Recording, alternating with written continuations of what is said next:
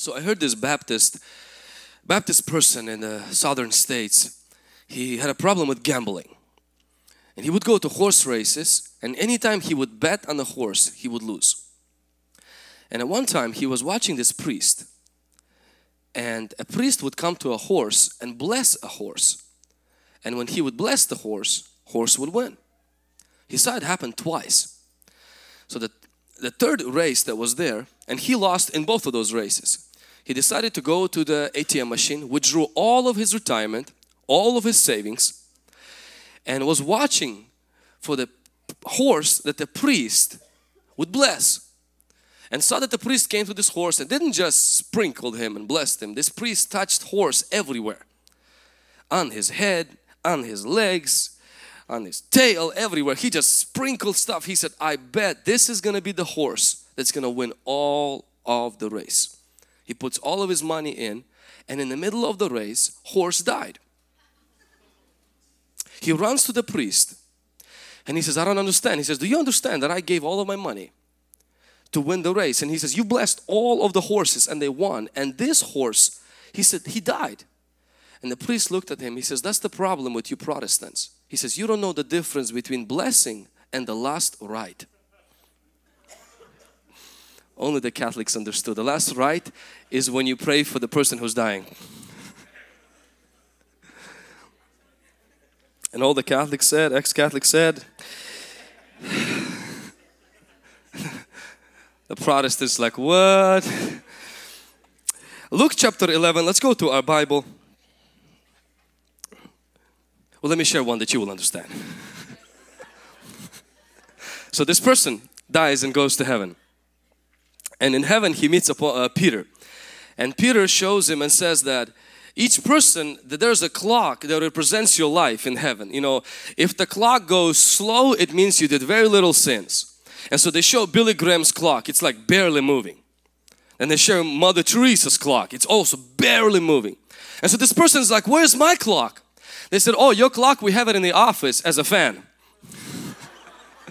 Okay, everyone understood that one. Okay, that's good.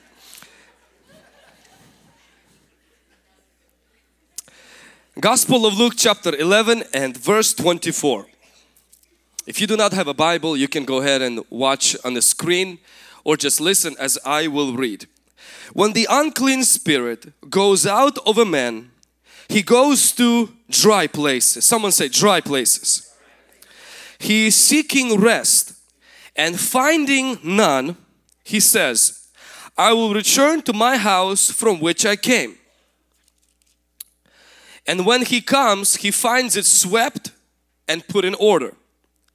He goes and takes with him 7 other spirits more wicked than himself, and they enter and dwell there. And the last state of that man is worse than the first. I'm going to speak to you a message that will be titled, Keeping Demons Out. The Bible makes us to understand that it's possible to get healed and lose healing. Jesus told one man who was healed, he says, don't sin, otherwise worse can happen to you. Bible makes us to understand you can receive an inheritance from God and lose it. The story of prodigal son is a good example of that. The Bible also makes us to understand you can have an anointing on your life and like Samson, lose it. We also see a story of a coin being lost, a sheep being lost, and a son being lost. And this scripture makes us to understand that a person can receive freedom and then afterwards lose that freedom.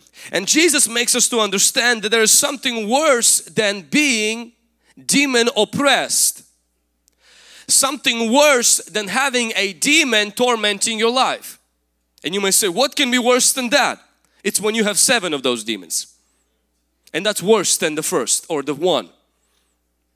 We see that also in practical aspect of life. A lot of people today, they seek to get married, and a lot of people think as long as I get married, that's gonna have a great life. But we all know, those of you who are married, getting married is very easy.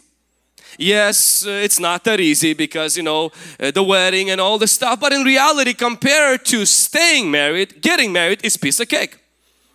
Getting a car is easy. You can apply and you can qualify for the payments. It's paying the payments and upkeeping the car that is not easy. A lot of those of you who tried it, you know that losing weight is not hard. Just going through a few breakups and depressing moments and you lose it, or somebody calls you, you know, fat or something, and it spirals you to go just run and everything. I remember when a few years ago I just got married and my pastor and one day mentioned 4 times that I am overweight. Hurt me so deeply that it was winter. I remember I went home and I told my wife and I said, I am overweight and my pastor thinks I'm overweight. I think I have like some kind of a spirit. I put on my running shoes at late at night, 9 p.m., freezing weather. I went running for like 4 miles. Almost died because I didn't run for like 5 years before that. I lose weight, you know, I lost weight really quickly, but it's keeping that's a challenge. Most of you know that a lot of NBA players, the statistic says that 70% of NBA players go broke after from 2 to 4 years after they retire. And 60% after 5 years. Some of you heard a story about Shaquille O'Neal when he at a young age he got drafted by NBA, and before he even played a game for NBA they gave him $1 million as part of like a bonus of joining NBA. And Shaquille O'Neal took $1 million and went with his friends to a club or went to a place and spent $1 million in 30 minutes. Some of you girls cannot even do that. I mean, that's radical. His bank loan officer, when he heard that, he met with Shaquille O'Neal and he said, Shaquille O'Neal, you are on your way to be part of the amazing statistic that all the NBA players after they retire are broke. He said, you already have proven you have the skills for that. And Shaquille O'Neal was in college actually. He quit college because of that. And so after playing for 19 seasons for NBA, while playing for NBA, he decided to go back to school. He finished his associates, finished his bachelor's, finished his master's, and then finished his PhD in finance while playing basketball.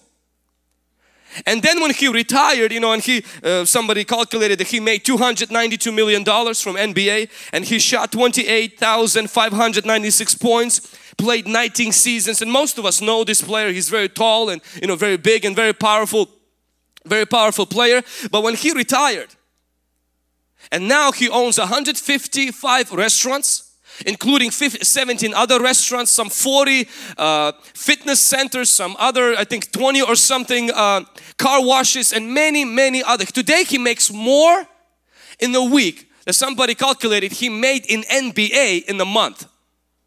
No longer playing for NBA. And when they asked him, you know, what is your secret? And he said this. He says it's one thing to make money, but he says you have to be educated enough to keep that money. And see, my friend, it's one thing to get freedom, to get a demon come out, to break an addiction, to have a moment when you come and you give your life to Jesus Christ, you walk out and you feel better for a week. It's another thing to make that feel better, turn it into be better for a lifetime and for generations yet to come. Can somebody say amen?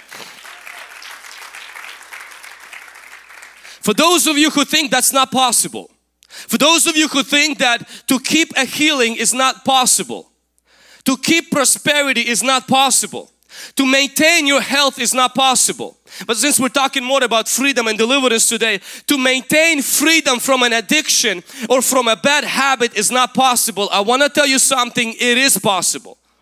But there are certain things you have to keep in mind, and I'm going to share those things with you. My goal today is not to just give you a few points. My goal is to be very practical today so that your life can carry a resemblance of freedom Jesus paid a high price for you to have.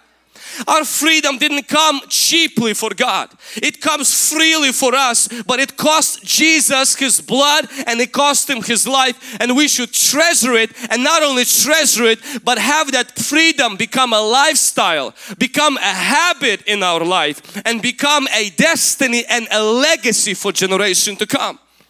And somebody say amen. You know, I remember when I heard people being free from, you know, things like pornography.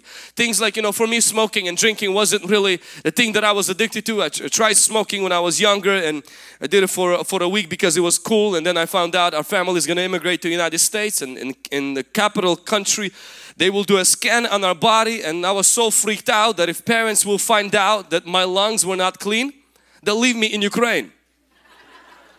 And so, well, they wouldn't leave me in Ukraine, but I'm being a little bit exaggerant. But I knew that I will face a discipline. And in Ukraine, you know, the discipline was a little bit different than the discipline here. Spanking, well, you wish for spanking. Spanking was the base. It's the other things that I was worried about and stuff. And so I knew that they would drive that demon of smoking out of my life one way or the other. There was no prayer line, but there was rods and wires and a lot of other belts, and those evil spirits will leave really quickly. But the area of my life where I struggled in, where I was addicted in, it was the area of pornography. And I would go in for a month without looking at pornography, and no matter how hard I tried, a month later I would fall into it. And when I received that freedom, and it was done not just at the prayer, but it involved a lot of discipline, it involved a lot of prayer and fasting and renouncing. You know, my fear was that this won't last. My fear was that, you know what, this is going to be like a few months and I'm going to fall, because, well, all men struggle and all men fall. And I had to break down a mental lie. First of all, not all men. Jesus didn't fall. He was a man. I'm pretty sure Apostle Paul didn't live like that. And I'm pretty sure that Jesus Christ, like He said, whom the Son sets free is not free for 6 months. It says free indeed. And I had to believe in that and receive it, that listen, that Jesus Christ wants to be free indeed. Not because I'm better than other people, not because I put the most discipline and I've applied the most, you know, effort, but because my Jesus is not interested in setting me free for a season. He wants to set me free permanently and for a lifetime. Can somebody say amen? And today that's no longer, you know, it's been, I think it's been a decade now. It's no longer even in my thought that it's possible to fall. And people say, well, are you afraid that you can fall? Yes, temptation is always there. But when you live your life free indeed, you'll move from that sin and it becomes so far from you, just like, for example, other sins like murder. You know, for you, you don't wander around every day thinking, am I going to commit today murder or not? If you've never done that, that's never an issue. And that's how God wants the issues you're struggling today to be so foreign to you that honestly in your mind, when the enemy brings that against you, you say, that's not possible. I'm not the same person. I'm a new creation. I died with Christ 2,000 years ago. You're talking to a new Joe. You're talking to a new Bill, and a new Bill doesn't do these things because you're free, and you're free indeed. Can somebody say amen? Let's write down just 3 simple points on how to maintain our freedom from this scripture. The first one is put up a fight. The Bible says in here that when the evil spirit goes out of a man, he goes to dry places. Dry places. And interestingly enough, in the dry place, he could not find rest. He found rest in a clean place, but he couldn't find a rest in a dry place. One of the reasons he couldn't find a rest in a dry place, I believe, is because just because that place was dry, that place was not willing to put up with demons living there. Demons are going to find rest anywhere they are not resisted, anywhere they are not fought against. Demons will find rest anywhere they are not fought against. Anywhere they are welcomed, anywhere they are assisted, they will find rest there. Many times when a person gets free, or when a person receives prayer and they feel a sensation, they feel this knowing, God set me free. They go from the service and they say, I don't want to drink no more. I'm not going to look at pornography no more. They take that pack of cigarettes and they dump it on the way home.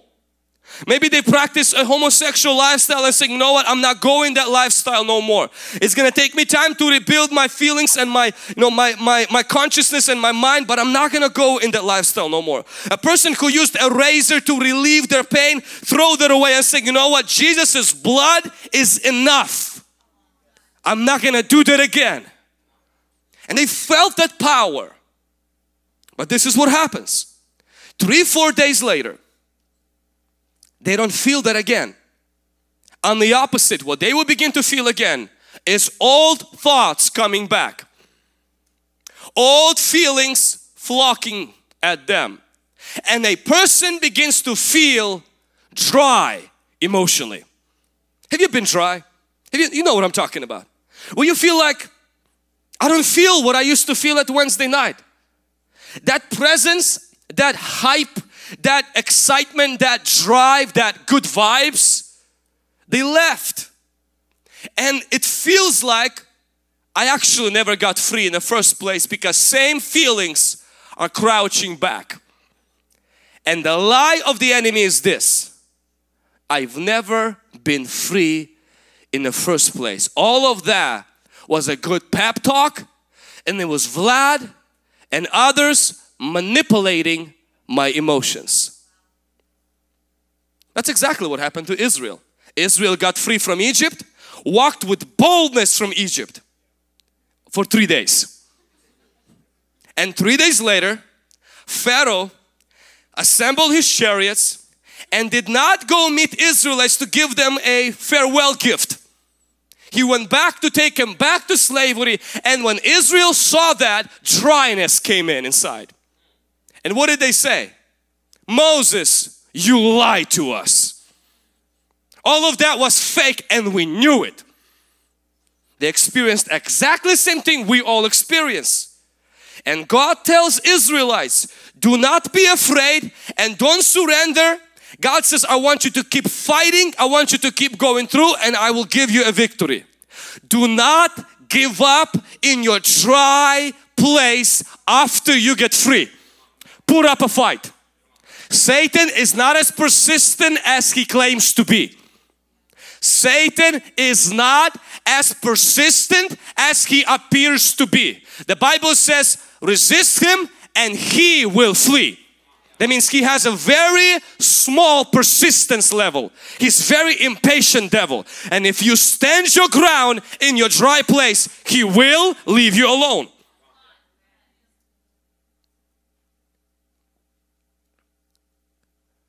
Your feeling should not stop your fighting.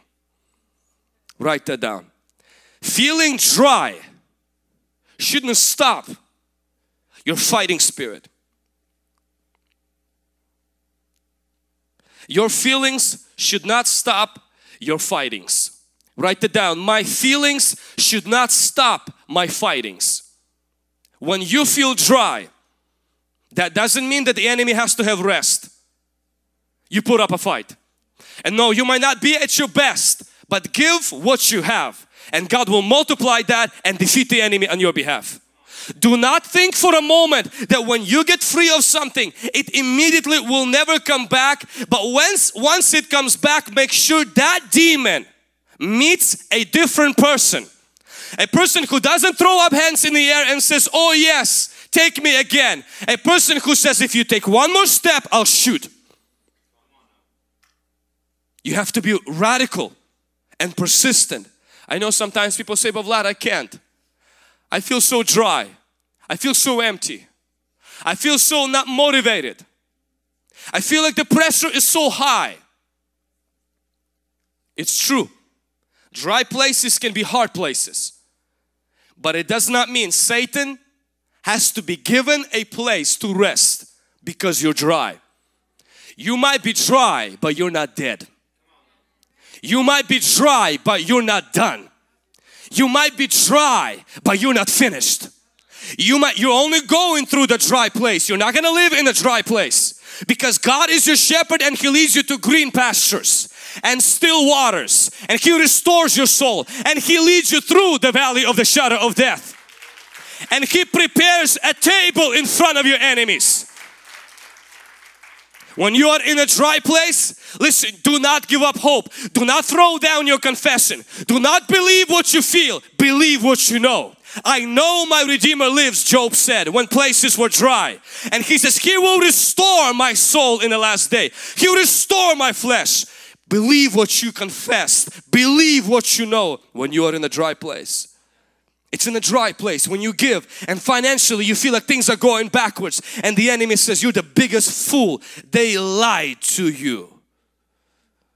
Every one of us, if we will tell our stories, we had moments when we gave, when things went south and it felt like the bottom fell off of under our feet. And you know what we had to hold on to? Our God is faithful. We didn't trust what we felt, we didn't trust what we saw, and we definitely didn't trust what the letter and the bill said. We had to trust in our provider, and God came through and we became stronger and the devil became weaker in our life. Put up a fight. Put up a fight. Some of you guys are like fighters. I know some people even in this room. You're scandalous people. You create a scandal where there is no scandal. You create a drama where everything is peaceful. You come, drama comes. And that is a good characteristic applied in the wrong place. When the enemy comes against you like a flood, create drama. Use it against him. Create a fight. Put on a fight. You may say, well, I can't fight. At least put up a sword.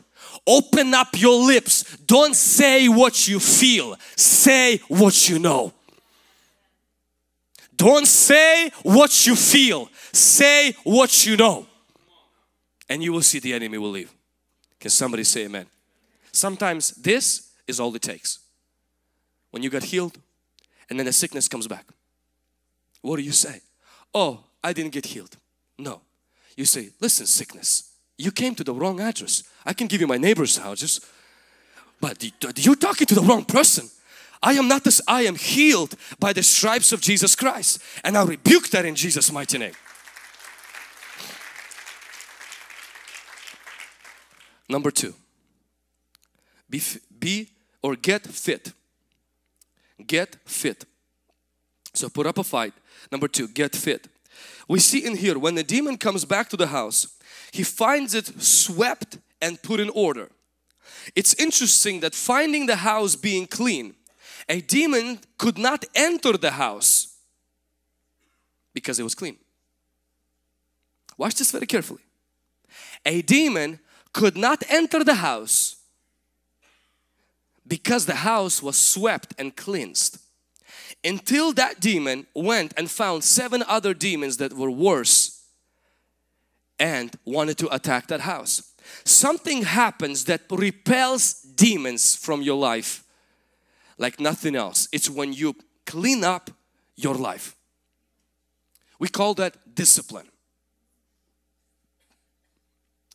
When Jesus talked about a sexual sin of lust, and He said if a man looks at a woman with lust in his heart, He says he has committed adultery.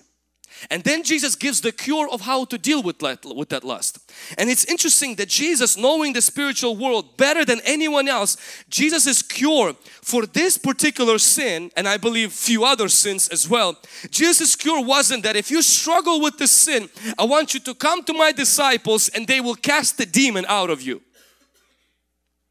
Jesus told His disciples and the crowd, He says, if you have this sin, He says, I want you to apply death. And He says, I want you to, it's better to go to heaven without an arm. He says, cut your arm off. Now we understand, Jesus does not mean you physically cut your arm off. The same way we understand when Jesus said, when your right hand gives, make sure your left hand doesn't know. We know that left hand and right hand don't know anything. And when you give with your right hand, your wife knows. Your wife's left hand and your church treasurers and the IRS know. So we know that there's no way for the left hand not to know what the right hand is doing. But what Jesus is saying is that motives are important. And in here He's not talking about, hey, if your hand causes you to sin, if you smoking, take a knife and just cut your lips off. Actually, people have done that. They have removed their private parts in effort to overcome sexual sin. Some people even in the history gushed out their eyes and they wrote this and they still struggled with lust. Because Jesus did not mean that. What He meant is apply discipline equivalent to excruciating pain of removing your hand. And most of us, the only discipline we apply will be equivalent to a paper cut.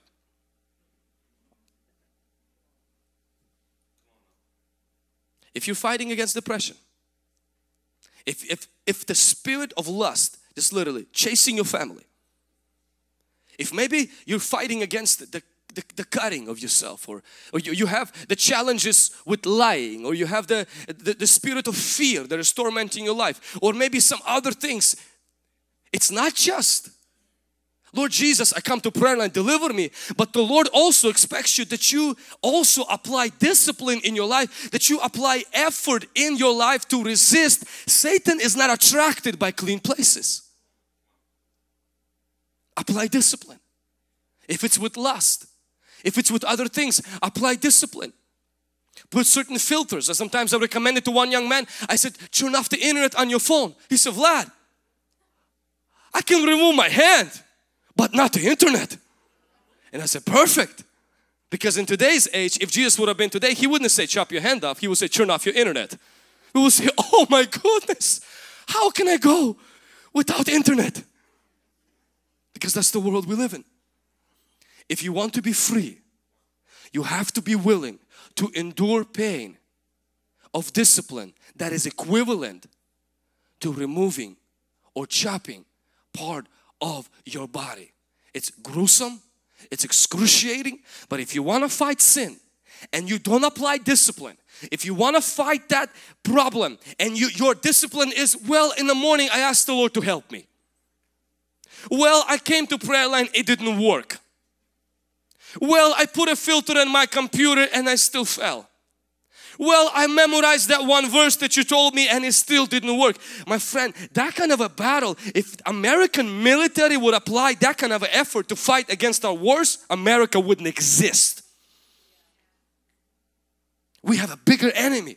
I am not saying it depends on your efforts, but God also wants you to see you have a flesh, and deliverance doesn't get rid of the flesh. Deliverance get rid of the demon, but your discipline puts the flesh on the cross, and that is something God cannot do for you. It's something God can do only with you. Can somebody say amen? Get fit spiritually. What does that mean? Establish disciplines, establish routines in your life. Make sure your life carries a resemblance of self-denial. If in your life you get everything you want, you sleep as long as you want to, you eat whatever your eyes see, you buy whatever your soul desires, and you're literally unrestrained, this whatever I want I get, that kind of life is very dangerous because it's hard to resist the enemy. You don't give, you don't fast, you don't pray, you don't sacrifice in any way. You get whatever you want. It's me, myself and I, the Holy Trinity. Well, it's going to be very hard to fight flesh, the one that you're feeding every single day. You're feeding your flesh during the moment of comfort. It will come at you and attack you in the moment of temptation. It's like the story of a family that went to the woods and they saw a lion's den, and they saw these lion cubs. They brought the lion cub into their family, and the lion cub, you know, was very small, and the lion cub became a pet in the family. They started to feed that lion cub. The family got so used to it that the children played with it. It became a toy. It became a pet that everybody enjoyed. And the man in the village, the main chief, he came to the family. He says, you guys, you can't. This is a vicious, dangerous animal. This is not a dog. This is not a cat. You're feeding it. You're making it stronger. One day it will snap. And when it does, all of the children that are playing with it, it will attack the children. And at one time the parents were in some kind of a festival, and this cub already has grown to be a little bit bigger. And out of nowhere, family full of children, this cub attacked every one of them and killed every one of them. Until that chief, hearing the cries, had to run to the house and shoot that cub. If you feed the flesh during the days of your comfort, don't be surprised. It will never return the favor. It will attack you during the day of your crisis. Starve your flesh, not your body, but those evil appetites. Wake up for morning for prayer. Take time to fast. Take time to give. Why? Because your flesh is not comfortable. It's okay if your flesh is not comfortable. Because then in the moment of temptation, your flesh is trained. You tell your flesh, no, you're not going to do that. Why? Because you trained it in the time of comfort. But if your flesh gets spoon-fed in the time of comfort, well, don't get surprised if it pulls this thing on you in the time of crisis and it attacks you and it destroys your life. Get fit. Amen. And lastly, be filled. Be filled. The Bible says that when the demon comes and he finds the house and the house is clean. And we talk about that. You have to clean up your life. It's very important. But there is one more thing which allowed the demon to succeed in bringing 7 other demons that were fiercer and stronger than them. It's the fact that the house was empty. The house wasn't occupied. The house was clean but not full. The house was swept but not possessed. I'm not sure how the person succeeded in getting a demon out without filling their life with something else. But I do know the tendency I have, and so do you. The tendency of reducing freedom to doing what I want instead of doing what I ought. I know the human tendency of reducing deliverance to only removing evil instead of replacing evil with something that's good. When God came to deliver Israel out of Egypt, and through Moses, He came to Pharaoh and He said to Pharaoh this. We see this mentioned 17 times in 9 chapters. 17 times in 9 chapters, God into Pharaoh says this, let my people, we all heard that. But it's what's afterward that's surprising. 17 times God said to Pharaoh, so that they may serve me. It's interesting, God didn't tell Pharaoh, let them go so they can have a great life. Though that was part of the freedom. God didn't say let them go so that they can be free to do what they want, though that was part of the package. God said let them go so they can serve me. Means God's definition of freedom is not getting the demons out, it's replacing the demons with Himself. It's as though before God brings you into a better life after setting you free, God says before I give you a better life, I'm going to give you a better master. I'll get rid of that devil that you served and I'll put myself instead of that, and I'm a better than the devil. I'll treat you better. He beat you, I'll feed you. He threw your children into a Nile, I'll raise them to conquer the gates of your enemies. That Pharaoh, he made you sick, I'll make you whole. That Pharaoh, he made you poor, I'll prosper you. That Pharaoh, he beat you and he made you build his pyramids, and I will lift you up and give you houses you didn't build, vineyards you didn't plant, and wells that you didn't dig. That Pharaoh, he starved you, I will give you manna every single day. God says, I want to set you free, not to just kick the Pharaoh out, but to take his place in your life. But many times when we get free, we're like, well, praise God, finally I can do what I want. Well, praise God, I don't have to spend $300 on weed. Now I can buy new purses every month. Well, praise God, I'm no longer heartbroken. Now I am available. Well, praise God, I don't have this crazy, reckless schedule where I didn't sleep. Now I don't live that kind of party lifestyle. I go to sleep at 8 and I wake up at 8 in the morning and I get my 12 hours of sleep. And when the pastor challenges the church to come to morning prayer, oh no, I can't do that. But when you were in the world, you had no curfew. When you came to God, there's nothing wrong with curfew. But God does not want to remove evil only. He wants to replace evil. And if He doesn't, the Bible says, being empty is dangerous. Being free is dangerous if you are not filled. Can somebody say amen? Apostle Paul says, where the Spirit of the Lord is, there is freedom. The correct verse, the original language says, where the Spirit is Lord, there is freedom. Look at this. It doesn't say where the demons are out, there is freedom. It doesn't say where depression is out, there is freedom. The way we define freedom is that once you get a demon out, you're free. The Bible says, until the Spirit is Lord, you're not really free. You're as free as how much control Holy Spirit has over your life. Sometimes the way you actually become free, the way you push the darkness out, is by giving God a promise that you'll serve Him if He helps you. Sometimes the way you push the darkness out is you turn on the light. Sometimes you don't have to wait until you get free to be filled. You actually get filled so you can be free. You could feel so with God that it pushes the darkness out. It pushes the depression out. It pushes those homosexual tendencies out. It pushes those lustful desires out. It pushes those human sinful things that people have. It pushes that out when you get filled with God. I remember a story of a little boy who had a big house, and this house had 2 stories. Each level had 5 rooms. At one time the Lord Jesus knocked on his house. It's a parable. He invited Jesus and put Jesus in the choicest room in his house. It was a master bedroom. Jesus thanked him for such a generosity.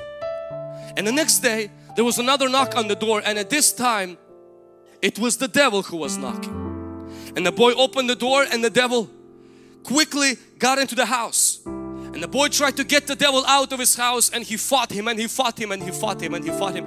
And finally, after an exhausting match, he got the devil out. He comes to Jesus' room and says, Jesus, did you know that the devil was in the house? Jesus says, I heard some screaming and yelling. I was wondering what was happening. He says, why didn't you help me? I gave you the master bedroom and you were not helping me to fight the devil. And Jesus says, I am an honored guest in your house. You are the owner. So the boy says, okay, I gotta give Jesus more room. So he says, Jesus, instead of giving you a master bedroom, I'm gonna give you the whole upstairs. 5 bedrooms are yours. Jesus says, well, I'm very gracious and very thankful for this offer. The next day there's another knock on the door. The boy, remembering the experience of yesterday fighting the devil, he decided not to open the door wide, just a little bit, to see who is there, and if it's the devil, he's gonna shut it back up. As he opens it a little bit, the devil sticks his foot in, and they fight and they fight and they fight and they fight. Finally he slams the door, and now he is mad at Jesus. Stormed upstairs, says, Jesus, I don't understand. I gave you half of my house and you're doing nothing. And Jesus says, little boy, it's still your house where I am the guest with 5 rooms. And the boy gets a revelation. He takes the key of his house and gives it to Jesus and says, Jesus, from now on it's your house. Which room can I stay in? And Jesus says, go take the master bedroom where you put me in the first place. And next day there's another knock on the door. And the boy got up to answer the door, and Jesus looked at the boy and says, get back to your room. Guests don't answer doors. So Jesus decided to go and open the door. And the little boy was right behind Jesus just to see what's going to happen. He knew who's going to be at the door. And Jesus didn't open the door a little bit. He didn't open the door to sneak in. He opened the door wide. And when the devil saw Jesus, he quickly got on his knee and he said, sir, I'm so sorry. I was knocking at the wrong house. It's not about giving God a little bit more of your time. It's about giving God all of your life. It's about making Spirit Lord of our life that guarantees freedom and victory. Can somebody say amen? When the Spirit is Lord, is He Lord of your life? I know He's your Savior. I know that you call on Him.